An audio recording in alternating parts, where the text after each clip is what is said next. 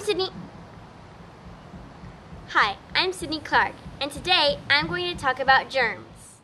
There are many kinds of germs, some good, some bad, but the most common in the U.S. are viruses and bacteria. A virus is a snippet of DNA that invades a cell and uses that cell to replicate. A bacterium is an organism that attacks the body and within hours has made millions of copies. Even though they're different, they both spread in similar ways. I've used glow germ to simulate the spread of flu after someone sneezes into their hand. My hand fluoresces under black light. My arm doesn't. Let's go find an unsuspecting victim. So nice to meet you. Hello. He touched the door handle. Okay, that's gross. He touched the faucet too.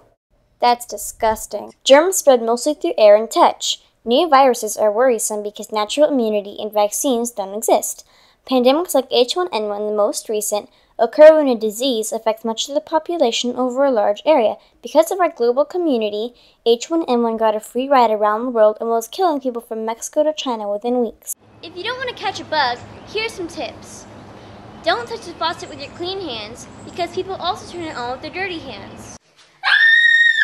Don't sneeze into your hands. And stay away from sick people. Good old soap and water is all you need. Never use antibacterial soap, and don't take antibiotics for viruses because they kill all but the strongest germs, which then turn into antibiotic-resistant superbugs. Antibiotics only work for bacterial infections, not viruses. Vaccines are what keep you from getting viruses, like measles and polio. Above all else, protect yourself, your friends, and your family. Stay healthy out there!